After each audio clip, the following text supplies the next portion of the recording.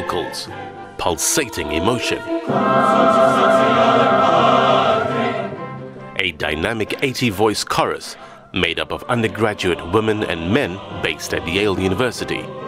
The TV series, which has been actually very nice for us, because now when we go abroad especially, people are very interested in that name and what does Glee mean.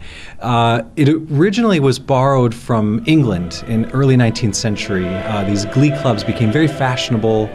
They were musical groups, but they were also social groups. Men got together to sing lighthearted songs, drink a little bit, socialize. And so when American universities started to form choirs in the 19th century, they borrowed that name.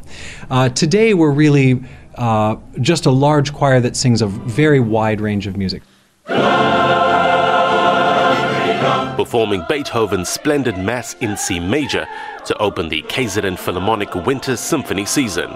The Yale University Choir approached me and said, we want to tour South Africa and would love to perform with your orchestra because we love what South Africa represents in terms of reconciliation and democracy. And I said, of course, that fits in well with our theme. The Glee Club's next stop, Cape Town. Blaine Herman, SABC News, Durban.